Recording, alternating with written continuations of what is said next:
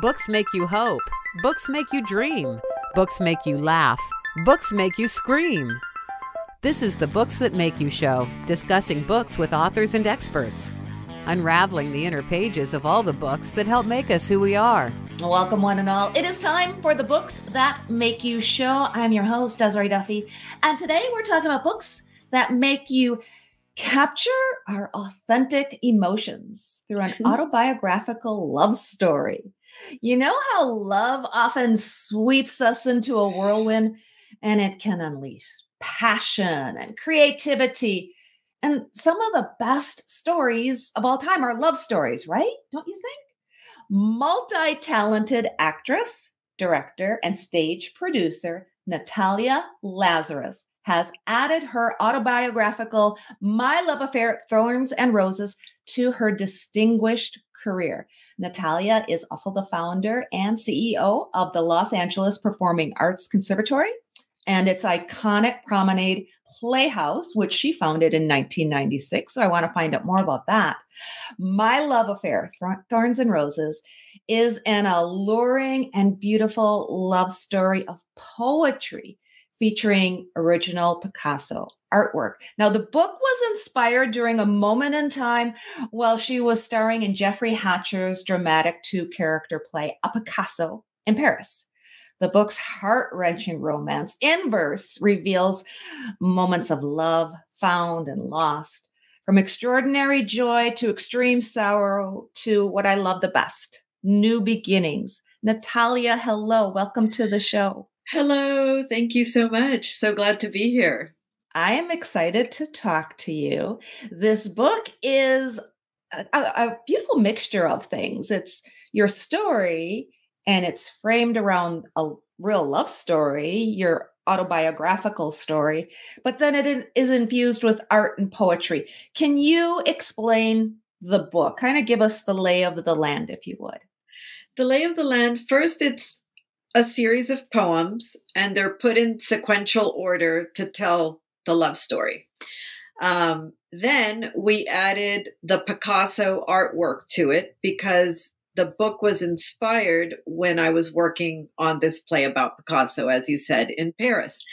And then when the time came to lay out the book, the publisher and the publicist, they were like, this is very clinical, the way you have this table of contents. It should be more creative. And I thought, well, what do you mean? What do I do? It's the table of contents. And they said, well, since you're from the theater, why don't you make it acts as opposed to chapters? Call it acts and make it like a playbill of a theater show. And I thought, wow, like I totally understood that, right? Because I understand act one, act two, and location, setting. So what I think it does now is instead of chapters, you have acts, and it tells you the time and the place. And there's a series of poems that go with that. And it just keeps progressing. So it's like a storybook, it's like a play, and it's got images throughout, which are informing you of the emotional life of that act, of that chapter. Oh, I love it. So when you started writing it or putting it together, did you write it in order, or are these poems and experiences that you pulled together and then laid out to make the story?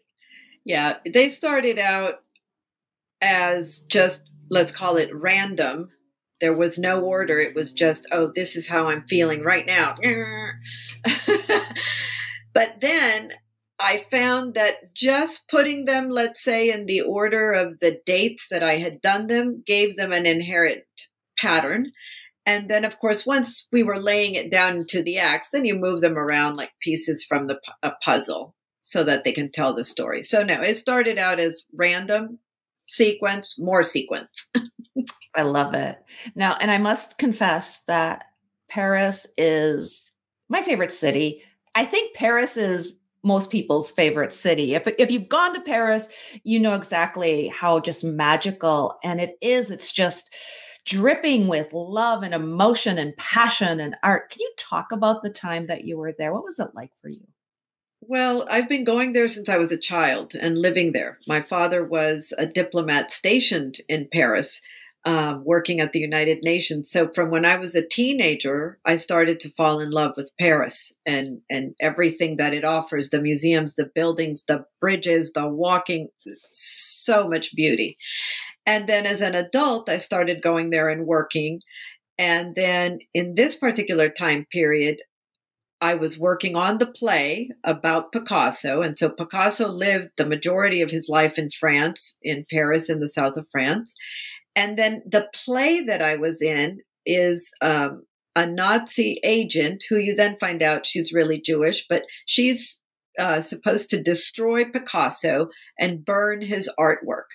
And in the play, of course, Mademoiselle Fischer and Picasso live in Paris, and they are in Paris. So everything was surrounding Paris.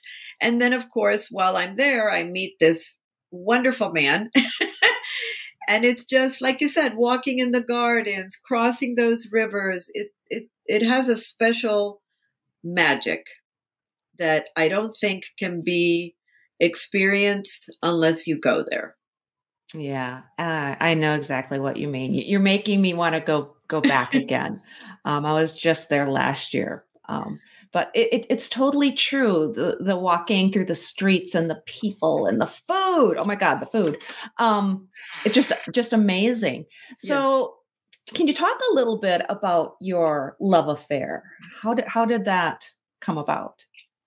Well, I was doing a presentation of the play, and after the presentation, there was a gentleman who said if I would be interested in doing more presentations, that he would be happy to assist. And, he had a lot of connections and things like that. And then that's how it started. It started as a kind of like a work relationship, but then obviously evolved into a romance. Yeah. As, that happens, definitely. Yes. Why do you suggest that ladies should not be too bossy, but yet know when you have to be a little bit bossy? Can you talk about that? Well, I think it's all in the tone. I know it may sound like a stereotype, but we can say the same thing, exactly what we want to say, without having, the militaristic tone. And it seems like, I don't know why, perhaps men or maybe all humans, they're like pets. If you say it nicely, they listen. But if you just say it in it seems like they shut off and an argument can start. Of course, there are the times when you have to lay down the law and just be like, no. But I would say to have that be the minimum, not the norm. Excellent. And I work on that all the time. I work on that all the time because it's just very easy when we're learning as women to finally come out and stand up for ourselves. You want to just do that every time. And it can be a little shocking and maybe not exactly who you are, because maybe you haven't been doing it for so long. Maybe you've been suppressing or, complacent. And so it's hard to find the balance, I think. And then you slowly try to find that balance of I try to think of it as, I call it like the Queen's key. If you think of yourself as a diplomat and you are the queen of a kingdom, how would you speak to another country, to another king or queen of another kingdom? Usually you try to keep diplomatic relations. And then if need be, okay, we're going to war. It's a good way to look at it. I try to think of it that way. Yes. How would a queen behave? In the pure sense. Of course, everybody has explosions, but that's my best analogy for me. Why do you think Thorns and Roses could be considered a cautionary tale for other women? Well, the obvious reason is there's no need to go into a triangulating love affair. The affair that you're going to have or the love story that you're going to have should have two people, not three people. And if you put yourself in the position where there's three people, then you're already losing because you're constantly having to compete, prove, you have angst. when is this going to end? When is that other relationship finally ended? Paperwork and everything. And it's just a very, what I found, it's just very stressful.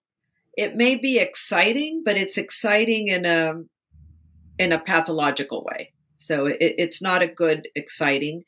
And you don't want to be in that position. You never want to put yourself in a loser position. You want to be in the winning position. And for that man should be coming to you. That man or that woman should be coming to you completely available. Mm-hmm, mm-hmm. That's why I think if it's cautionary, if you don't have to go through what I went through, then don't. Yeah. Just don't. If that man is not 100% available, then don't go there. And it ties into putting yourself in a position where your self-esteem, you don't want to be considered second best, because that can do something to the psyche as well, right? Yes, exactly. You said it well, by putting yourself in a position of second best, it's working on your psyche and your self-esteem. And you don't want that. You need to put yourself in first position.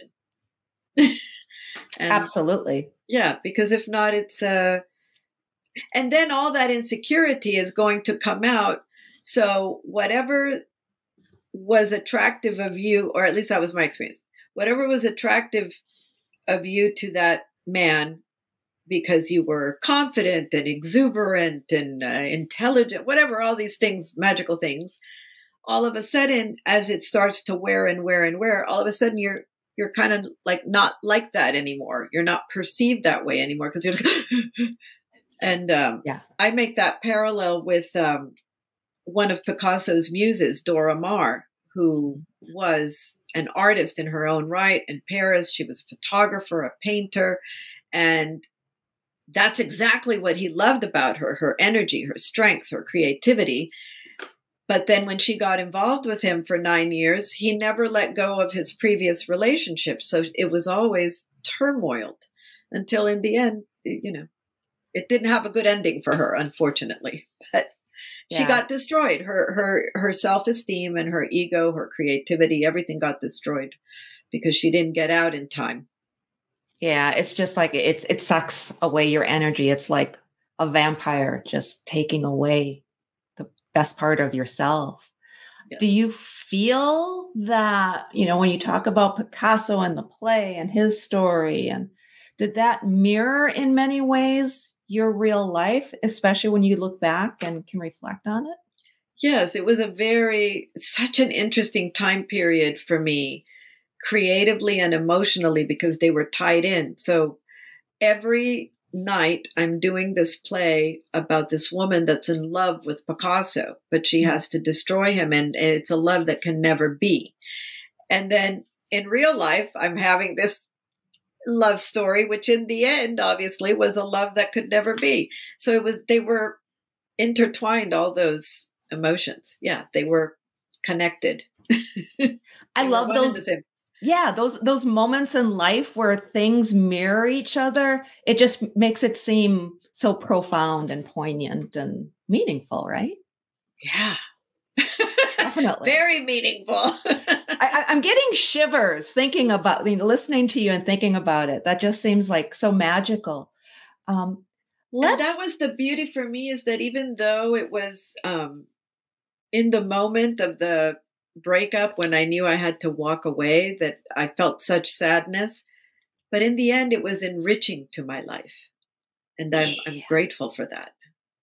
That's the thing. You can't be afraid of those experiences either, because then it gives you this amazing book, right? It gives you a new infusion of creativity. Yeah. What about thoughts for finding the love that you deserve? What would you suggest to women in finding the love they actually deserve? That's right. From what I've experienced is you just let go of any preconceived notion of whatever, what I see is sometimes women making lists, or we have an idea in our mind, and just letting go of any preconceived notion and focusing on what you're doing. What is your work? What is your mission in life? How are you serving people, art, community, whatever it is? I think it starts with defining who you are and what your kingdom is. And what I said earlier, realizing that you are the queen of this kingdom. And if you just focus on that, things will start to come to you. Suitors will come to you. Kings, princesses, whatever. They're not all going to be the right one. But the idea is you're going to start to look at the selection as opposed to just one. And just exercising what it is to have communication. So sometimes a friend will say, "Oh, I don't think I like him." I said, "But just go on the date, communicate, have fun." Not every man on the instinct are you going to be like, "Oh, I absolutely desire this man." You know, sometimes things build, so you have to give it a chance. So that's what I would say. I think the main thing is making sure that you focus on something other than finding this man. The man will find you. The man will find you. Exactly. And sometimes if you have that instant passion, love at first sight, call it what you will, then that a lot of times is just based on emotion. And like you're saying, there's a lot of other factors to consider because you don't want to be necessarily finding those frogs in your kingdom, right? Yes. Or at least you want to know that they are and move them along. Yeah. Get out of here, you little toad. Move them along. I mean, long-term relationships, I think, for love that we deserve, it's somebody that's going to serve you, be there for you, for your needs, to help you, to guide you, to support you. I mean, my fiance right now, he tells me, "I am here to make you happy." Aww. I mean, it's just, that's wonderful, as it should be. Exactly. Yes. Can we segue over and talk a little bit about creating and running your own company and some of the principles that have guided you? Oh, God, that's a big one. Creating your own company. And that's how I've come up with this parallel, with this metaphor. Mm-hmm. For a while, I believe when you're first starting your own business on your own, you're kind of just like swimming, figuring things out. How do I do this? Especially if, you don't have a master's in business and you have, degrees in theater and cinema. But the main thing I've discovered is you stay true to what you know, what you feel an expert at, and you outline that and you commit to that. You don't worry about what other people are doing or statistics or all of that. You worry about your vision and getting what you need done. And that's the only thing that has guided me is my instincts, what I know, obviously, and pursuing. Just persist, and don't give up. And there will be hard times. And there will be times when you're like, "Oh my God, I don't know how I'm going to do this," because you have a huge responsibility. You have location, staff, payroll. In the case of the conservatory and the theater, we have a lot of government paperwork for immigration so that foreign students can come in, with the Bureau of Education, because I decided to make it a degree granting institution.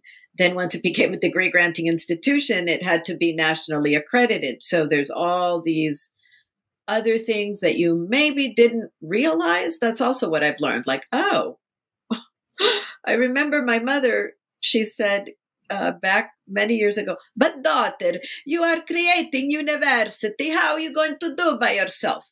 And I just thought, what? It's not like I said, "Oh, I'm going to create a university." I said, "I'm going to create a place for artists," right? Okay, maybe one in the same, but it got more defined. And then I learned what other paperwork.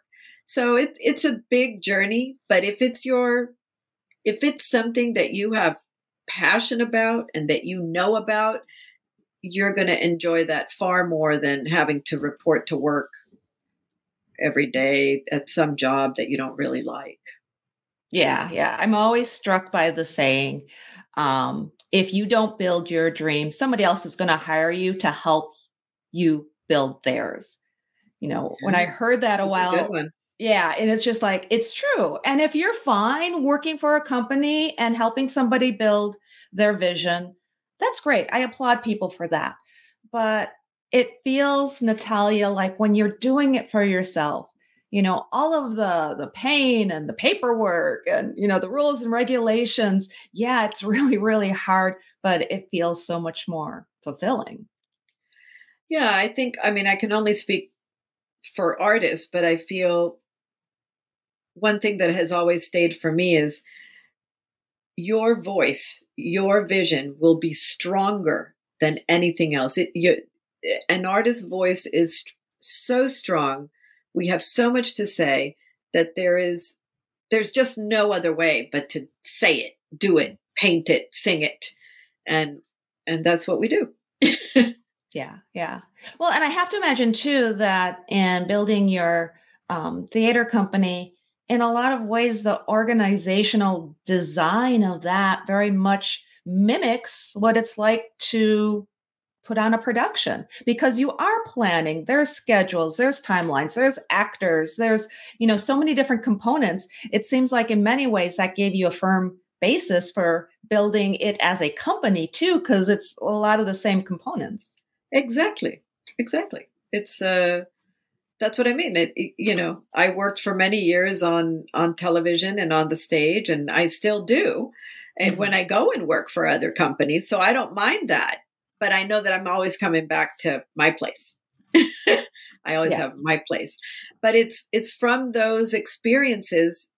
If you have that kind of organizational mind that, oh, okay, well, I'm doing this anyways over here, so I can structure it here and be the boss. So. What advice do you have for young women, perhaps women who are pursuing a creative career, an actor or poetry or whatever? What kind of advice might you give to young women today? Well, there's so many different types of advice, but I would say, so the first one that comes to mind is creatively, just continue to pursue your creativity, continue to pursue what you believe in, and just keep going, whether it's auditions, keep going on them. Something's going to click. It's a numbers game. Keep making yourself better. Figure out what are your weaknesses, your strengths, train, get a coach, and keep, just like an athlete. I always say that an athlete trains, right? They don't win magically. They train. So it's the same thing when you're an artist. If you're not working on something, then study it, create your own.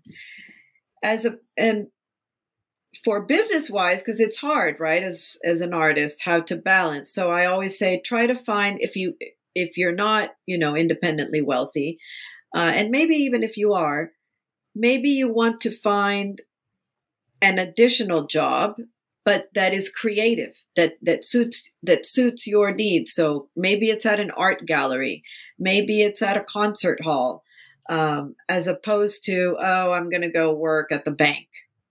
Yeah. Find something that is parallel and in your preference.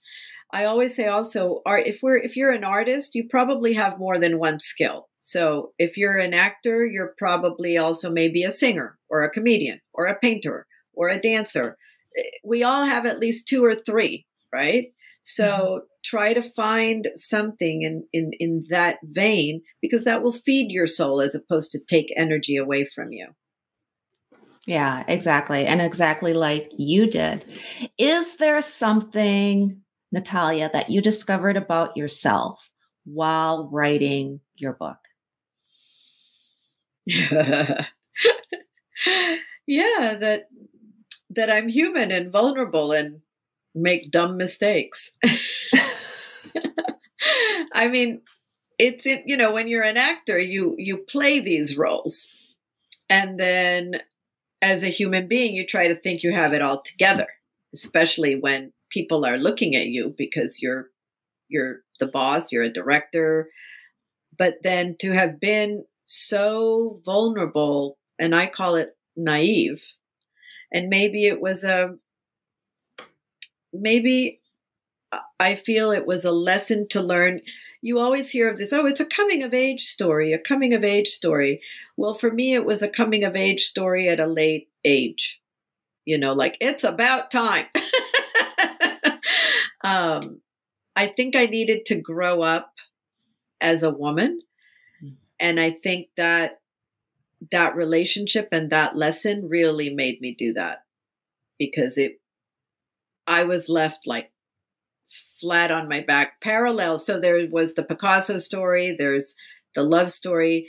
And right when the love story ended, there was something tragic that happened to my company by a person working beneath me. I mean, it was tragic. It was going to like close everything down. And so I was left literally with my face in the mud. I had to pick myself up, work like mad to recover and save the company. And that's when I realized, you know what? You can't be so vulnerable and so focused on another person that you forget everything else about you, to the point that it could be detrimental. Yeah. Yeah. I mean, I believe in love and all of that, but you can't be so much that you lose all, logic and sense. And it's a sense of desperation. And I don't think that's healthy. So I think I learned a lot. I learned, I became a woman and stopped having childish fantasies and of finding love in the wrong places, and understanding that love is around and it will come tempt you, but it's what is the love that you deserve? What not pathological, what, not addictive. What is the one that you deserve? That will usually be one that is with the least amount of drama. Mm-hmm. Mm-hmm. That is such a great statement. The love that you deserve. Is there a specific poem or verse or line in your book that resonates with you the most? Which one is, I don't know if it's fair to say, pick your favorite, but which one is your favorite? Well, I have favorites for different reasons, because the book has such a trajectory, right? It goes from joy to desperation to recovery and overcoming. So probably I would have a favorite in each section, but I think my favorite one is probably towards the end, which is about I will overcome, I will thrive, I will overcome. Basically, I will survive. But let me see it directly for you.